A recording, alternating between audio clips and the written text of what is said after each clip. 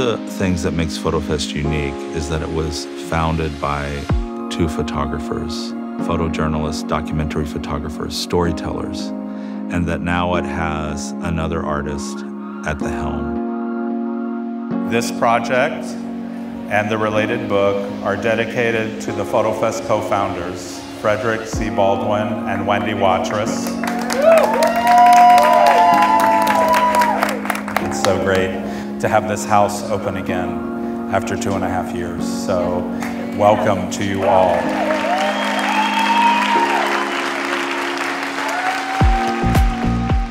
We don't forget about keeping the artists central to what we do.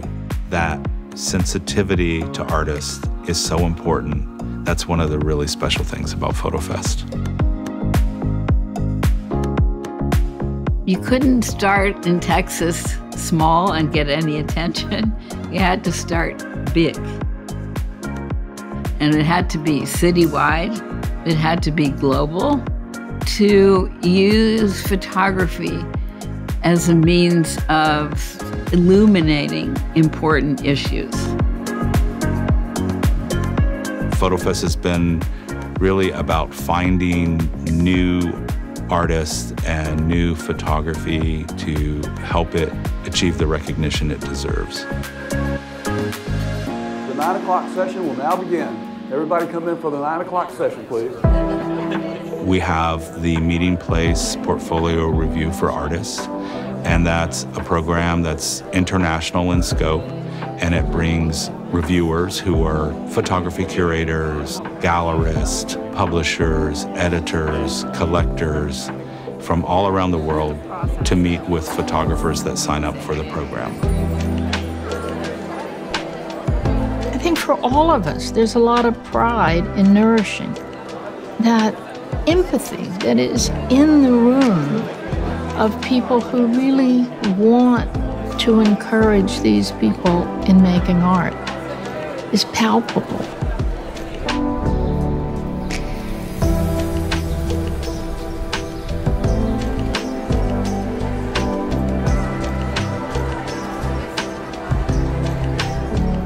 We invite organizations and spaces all over Houston to make a show about photography during the biennial.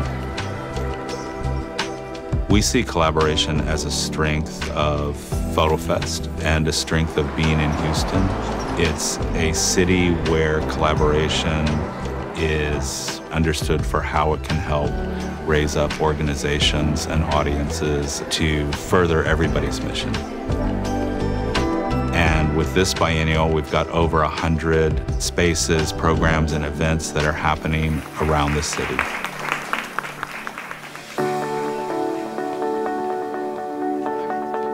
FotoFest is probably most well known for its exhibitions, but we also do a whole range of public programs connected to the exhibitions.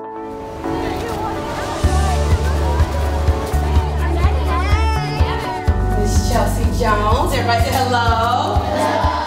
FotoFest is definitely an amazing place to be and engage because we live in a community that has a diversity of languages and cultures. And our whole mission, our whole goal is to be a space for cross-cultural exchange with the arts and ideas.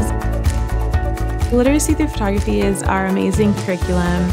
The primary goal of it is to show how photography and writing stimulate one another. Photography and photographs can be very democratic and can bridge differences and show that we are all capable of cross-cultural exchange. And so our program just, from the curriculum and also what's going on in the classrooms, gives students a space to express. The biggest joy that I get from working with the children in Literacy Through Photography is seeing them enjoy their work, seeing them excited about creating and watching them play, watching them laugh. That really brings me joy. FotoFest is still growing, is still moving, is still attentive to the times and to what is serious visual practice. People really look to FotoFest. It's the biggest and longest running biennial of photography in the United States. It has a major impact across the world. And so the future has to be about continuing in our belief that photography can educate us, that it can support the community, that it can change the world. And that's what we're going to keep close to our hearts.